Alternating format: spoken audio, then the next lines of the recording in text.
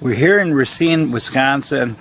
This is the house that Kathy was raised in, and she spent her childhood in. Is right behind us, and I'm going to show you that in a second. But she was raised there. We told you in another video that she was born in Milwaukee. That was accurate, but she came to Racine at a fairly early age, like around 5 or 6. And her family moved here to Racine, and she was raised in this house that's right behind us here, and we're going to go take a look at that.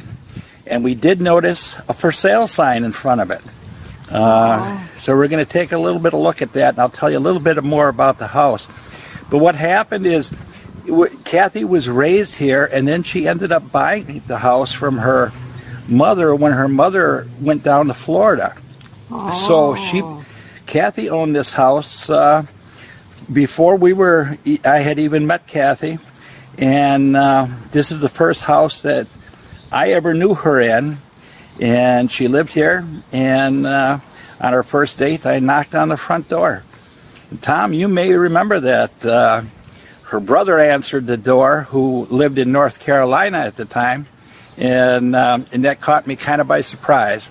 But then he identified himself as her brother, and you know, a big sigh of relief, because I thought she had lived there by herself, and she did. But it's right behind us over here. And this is the house Kathy was raised in. It's a 5-bedroom. It's a big, beautiful house. And we did not know it was for sale again. We're going to take a look online when we get home again, but we lived here. Well, she lived here. She bought, like I said, she bought the house from my mother-in-law when she retired, and she lived here in her entire childhood. Got a barking dog, and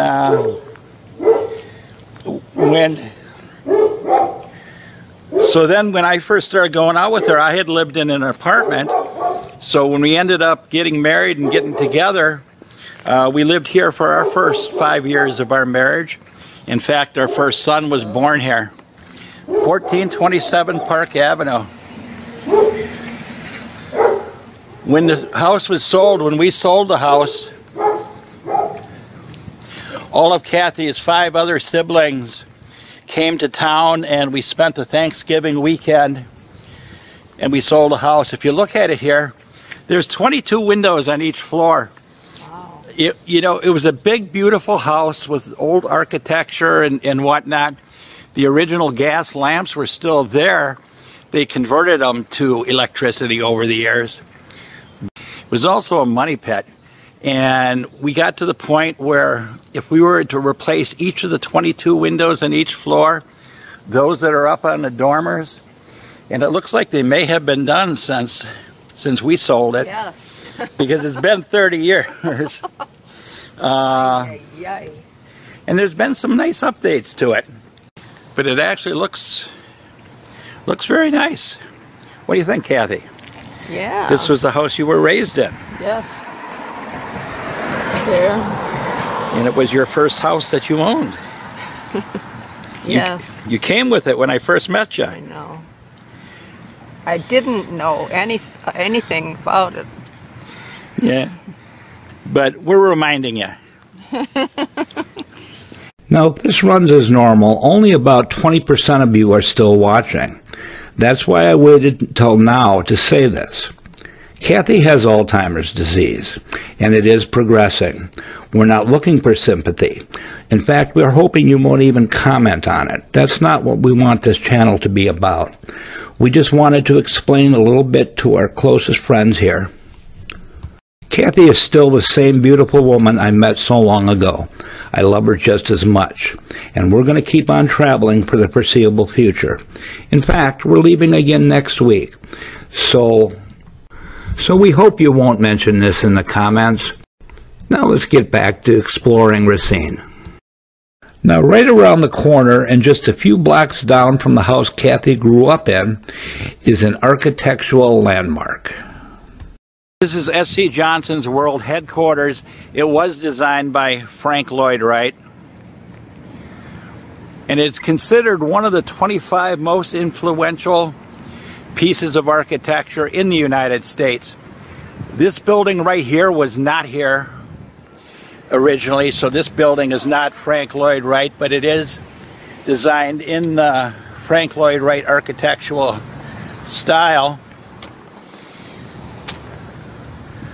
But this is their world headquarters. It's in Racine, Wisconsin, and I just showed you the house that Kathy was raised in and where we lived for the first 5-6 years that we were together. And this was right over here. And Sam Johnson was very concerned about the neighborhood, and all our community meetings were held right over here in the Golden Rondell Theater. The Golden Rondell Theater is another stunning piece of architecture. It was built in the 60s and was designed by Talisman architectural firm, which was Frank Lloyd Wright's architectural firm after he died.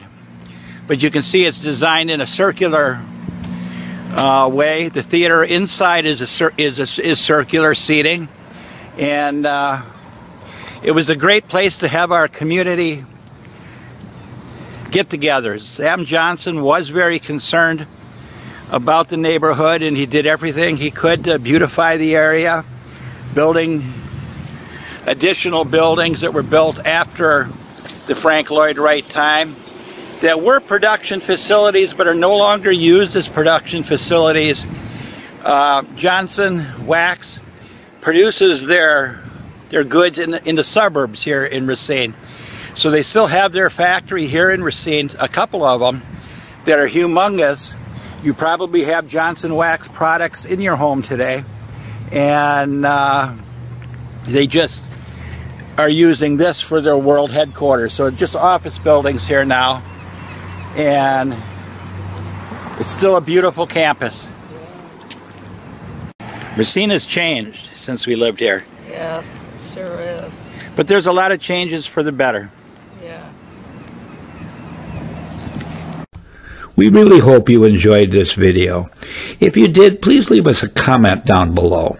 Hit that like button and please subscribe to our channel. Next week we'll continue exploring Racine, Wisconsin, and we'll find out that Europe isn't the only place that has some great street art.